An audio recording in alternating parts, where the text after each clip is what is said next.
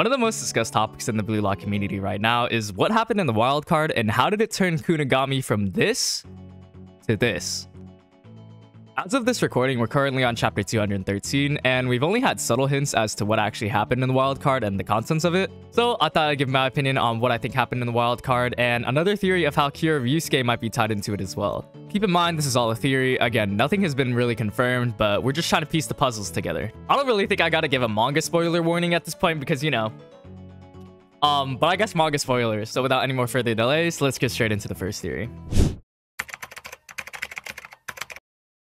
Team Z versus Kunigami. This is the first theory, my personal theory, and a lot of other people's theories as well. So like it sounds, after losing the shidou in the second selection, we know Kunigami enters the wild card, but we don't really get any information on what happened to the other members of Team Z. Broke Naruhaya, Fodder Imamura, Goalie Yemon, and Trader Kuon are all members of the original Team Z who didn't pass the second selection. It makes sense why they didn't pass the second selection. I mean, they weren't really that good, but they all did have the determination to live in Blue Lock, so I don't really see a reason why they wouldn't enter the wild card. This theory is also based on the fact that only the second selection people are able to play in the wild card and no one from the pre-test or the first selection, so most of the people in the wild card would end up being fodder, like the teammates of Team V, for example. Now, what I think happens after the second selection ends is that we have a little reunion with everyone who lost in Team Z in the wild card.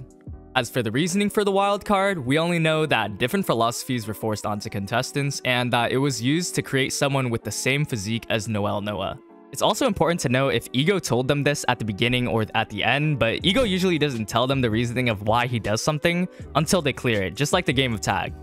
So let's assume that Ego didn't tell them the reasoning, just playing the game and not knowing when it's gonna end, and they just have to complete it. I think it's super smart on his part. He's pretty much replicating the situation Noah was in for all the wildcard candidates, being in a situation where you only focus on football and the things that help you play in football. I assume that everyone's going to be really motivated to win, but with Team Z specifically, they're all going to try and work together to pass together since, one, they have history together, and two, they'll assume it's like the first selection where they could have prioritized the goals in themselves but choose to go with team play instead. Team Z is already pretty close because they went through hell and back together in the first selection, so they're obviously going to try and aim to eliminate people that aren't Team Z.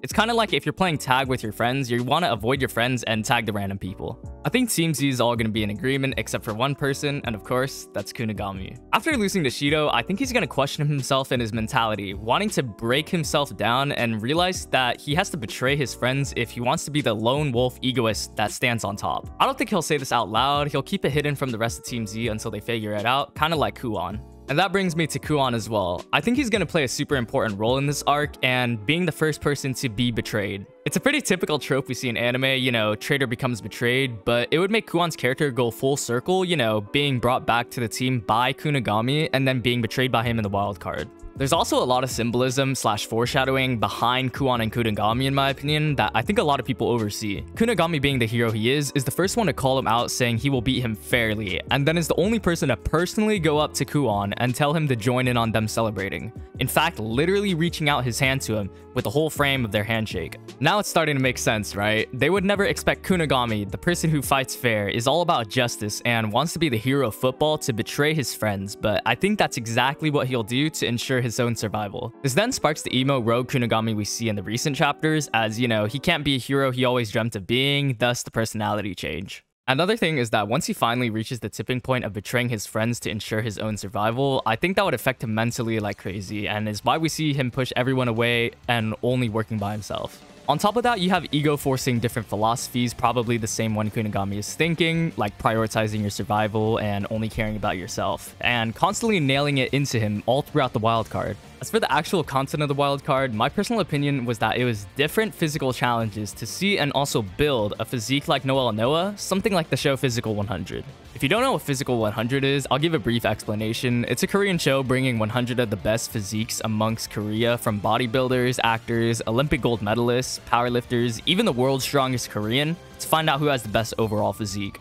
You could be the strongest man in the world, but if you don't do well in stamina challenges, you could lose, so that's why it narrowed it down to who had the best overall physique in Korea. Instead of Physical 100, in this case, it would prove who had the closest physique to Noah. Maybe it was training to see who had the most accuracy with both legs, or literally physical challenges like those in Physical 100 where you had to push rocks over 100 kilos and the person who last stops wins. If this is the case, this makes a lot of sense as to why Kunigami's physicality has gone up, is able to shoot with his right, and also doesn't call himself a hero anymore. I think if they execute something along the lines of my theory, reading that is genuinely going to be so beautiful. Like, imagine something where it's just Kuon and Kunigami, they can both survive, but Kunigami ends up betraying Kuon. God, dude, that would be so peak. I can't wait for them to cook something up. And the thing is that I assume Kunigami would get emotional or something, feeling bad, and then you have the egoist mentality that is constantly being nailed into him, where only one can survive, and you can't waste time feeling bad, you know? I think what happens next is that the rest of Team Z sees this, questions Kunigami, basically guilt-tripping him, you know? And obviously he feels bad. Again, I want to emphasize how much of a toll that must be mentally on him, but he still has to ensure his own survival. It's literally the most blue lock thing there is, to be honest. It's even more blue lock than the current blue lock, if you get what I'm saying. I mean, it's literally one person surviving and turning him into an egoist who only cares about himself. I think this is the option as to what is most likely going to happen in the wild card. I don't think the author is gonna write out Team Z off screen, so if you can utilize them, now would be a perfect time. Now, why I think this theory is pretty valid is that 1, it hits the point for creating a vessel like Noelle Noah with the physical training game, and 2, the different philosophies that Kunigami had to undergo from eliminating his friends. However, there are some flaws, and the one I see are that the challenge may end up being something completely different, or they tell him from the start.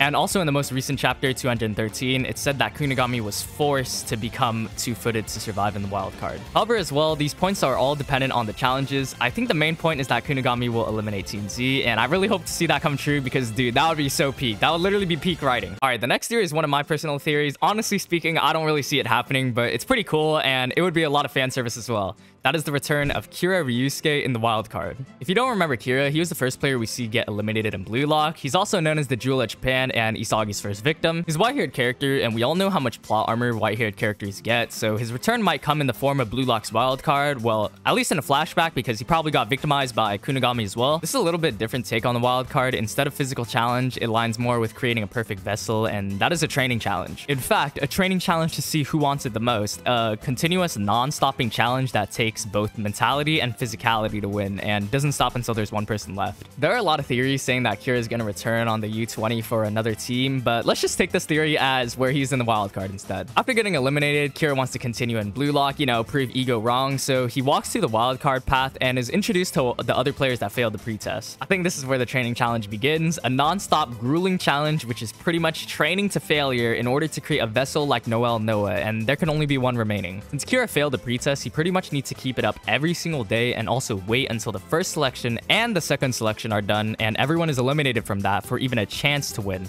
That way, it gives an advantage for the people who last longer. Even if he wins amongst the other 25 in the pretest, he still needs to keep going every single day and then eliminate the people who got eliminated in the first selection, if that makes sense. That way, it gives him both a disadvantage and an advantage. Like I said before, he's probably exhausted from all that training, but his body is physically stronger and better than those who haven't been in the wild card as long as he was. And on top of that, Ego said he was forcing different philosophies on them, so I wouldn't be surprised if nice guy Kira turned into a dark, egoistic Kira, kind of like Kunigami before he went into the wild card and then after. He probably got mentally tortured as well, forced into the Blue Lock mentality of beating others to survive, especially after the game of tag when he got rolled by Isagi, a person he thought was his friend. And then now comes the second selection where all the eliminated players joined the wild card, including Kuon, Naruhaya, Yemon, Imamura, and of course Kunigami. They then meet up with Kira, who at this point isn't a nice guy anymore, and they're probably wondering what the hell happened to him to be like that. I still see Team Z wanting to work together, but Kunigami this time doesn't have any plans betraying them, instead still having that hero mentality. You might be seeing where I'm going with this, but at this point, Kira is no match for any of the fodder eliminated characters, except for Kunigami, who already had a good physique. Kunigami, being a hero, wants all his friends to pass and rejoin the others who did pass the second selection, but instead the rest of Team Z gets eliminated by Kira. I don't really know the logistics of it, but maybe Kira got into their heads mentally, which is a really huge factor, but Kunigami is pretty much able to keep up with Kira and his new physicality due to him already having a good physique. I think this is the point where all the character development happens for Kunigami, where he realized he hasn't saved anyone yet. It breaks his hero mentality and realizes that in order to beat Kira, he needs to leave the hero mentality and adapt the egoist mentality. This would explain why Kunigami left the hero mentality and also became like this dark rogue person we see in the recent chapters. I think it then comes to a mental contest where they are both super strong, but after a long time, Kunigami comes out on top since Kira can't keep going anymore, or maybe Kunigami got into his head, and then we're at the point where Kunigami is revealed as the winner of the wild card. I know the series is pretty wild and far out there, I know, but it's good to spice things up, you know? On top of that, it does line up with ego forcing different philosophies in them, and we see that in both Kunigami and Kira. And then the physicality part to build a vessel like Noel Noah would be that training challenge to push yourself past your limit and have a physique like his. Some of the flaws of this theory, though, are that, again, in the most recent chapter, it says that Kunigami was forced to become two-footed in the wild card, so maybe it was a time-based thing to see who can get the closest physique, but then we don't really know how his mentality would have changed. Another thing is that it probably makes a lot more sense if only the people from second selection actually had a chance to play in the wild card, but whatever, this is just a fun theory. So those are my two theories about what I think happened in the Blue Lock wild card. Again, as of chapter 213, we only know that the wild card's purpose was to create someone with the same physique as Noel Noah and was forced different philosophies upon them. Personally, I think that Team Z theory is something that might actually happen. I'm really excited to see if it is, because if it does happen, that would genuinely be peak writing. On top of that, I think we'll be getting Kunigami's story of the wild card when we have the game against PXG, when he finally meets Shidou again. So we got a long time till then, unless they decide to develop Kunigami in this current match against the Ubers. Kunigami is actually a really interesting character. I think his whole hero trope will come back, maybe in a form of like an anti-hero or something like that, but there's been glimpses of old Kunigami in the current one, so I really can't wait until his character develops. That being said, my name's Hario. Thank you so much for watching. This is the second video on this channel, so I'd appreciate if you guys would hit that sub button. It doesn't cost anything, and I'll be cooking up some really good content really soon. Comment down your theory on what you think happened in the wild card, but until then, I'll see you guys in the next one.